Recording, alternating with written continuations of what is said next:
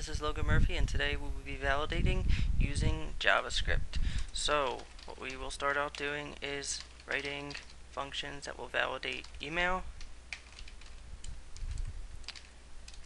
And this will take e as an argument, and e equals e.target.value. Now basically these functions are going to be events, and e is the event that has a target property. The target property is actually the input associated with the event, and an input has a value attribute, as you know. So you can see down here value equals, so we have a value attribute for each input. So we're just going to get that value attribute and overwrite e with that, and we'll get the birthday.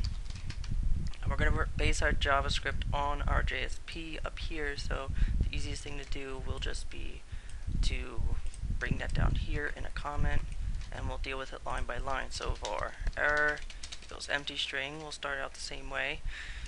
If e dot length is 0, then the error will be that.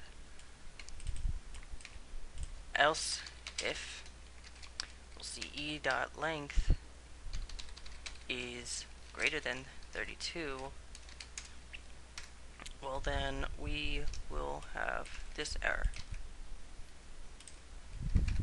And else if, so this is a regex, so we have to should make a regex object, email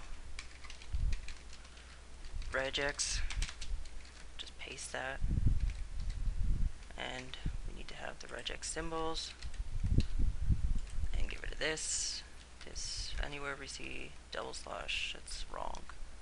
Okay, so that looks right now. And something that I missed when I was originally writing these is that I want this to start with and end with this exact sequence, otherwise it'll allow spaces to happen. So let's rewrite this to take that and that, and we'll come down to here and we'll rewrite this to take that and close $sign. So we have those. Come back down to here, we have this else if, where we just take the email regex, put that in the wrong spot, test e, and if it fails the test, then the error will be invalid email, and that will be everything we really have to do to validate. So we're just like the other function, we're just trying to find an error, and we have our preset error section. It's right here, and for convenience sake I will just call this email underscore error because I've called something that before. So just for memorization, I'll do that. .html, it's the error. So the error field for the email will absorb the error that we found with this validation function. Okay, so we did that. Now we have to come back up here. We don't really need to do that since we know that this is basically going to be the same thing up to this point. So we'll just copy, paste it, put it here. This will be basically the same as well. The only thing that really changes is this goes to 24. And this will be password now, error, and we need to give us an ID, obviously. So here's the password error field, put it here. So we validated the password and the email. Everything seems to be looking good. So now we have to validate the birthday, and that's right here. I'm gonna copy that. Oops. Copy it. Come down to here. Put it in a comment first. So var error equals empty string. So assume there's no error, and we'll absorb this initial logic where if it's empty string, it'll be this field is required. Error. Okay, so next we'll see else if So we need this regex here, beginning to end, and we'll declare it along with this. And we need to say that it's regex, and we need to get rid of that. We need to escape this, get rid of that, escape this, get rid of that, and that looks like our regex. So we probably just have to save this. Okay. So the error here is saying that I expected a semicolon, so let's do that and do a var. Oh, obviously, because I didn't give that a name. So I just want to save a couple of bytes, so I'll put the name there. So we have our birthday regex, and we'll dot test e, and if it fails that test, then we have invalid date format. Okay, so we dealt everything up to here, so now we have to have an else, and we would make a var date equals new date and give e so that it'll parse it, and we'll also tag along with that a d equals date dot get date, m equals date dot get month, and y equals date dot get full year. Okay, and we will see if d is less than 10.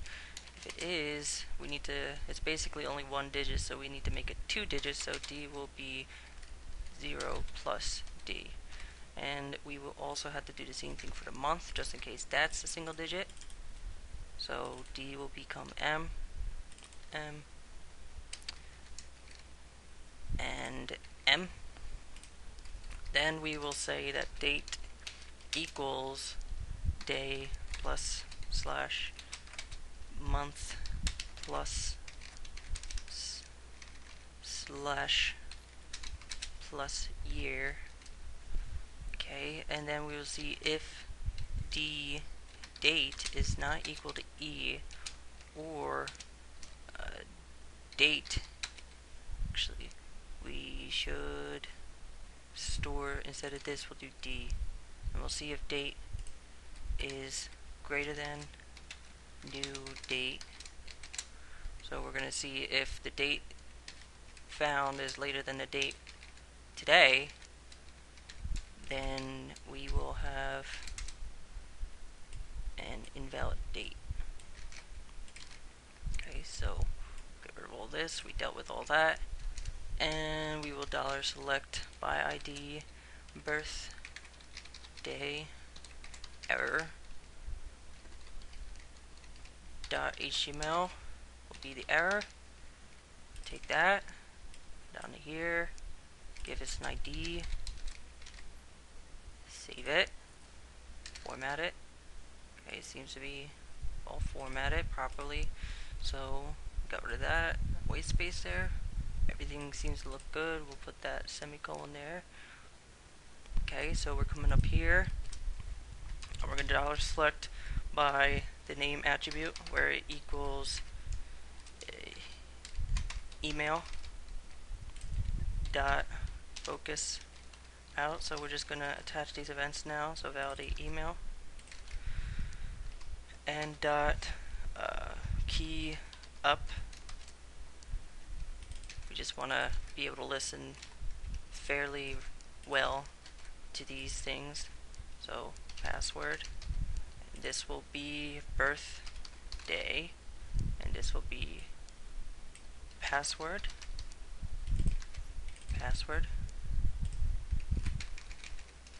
birthday,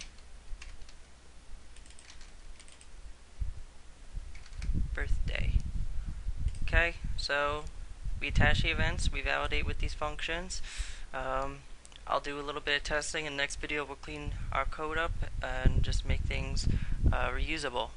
I'm Logan Murphy, I'll see you next time.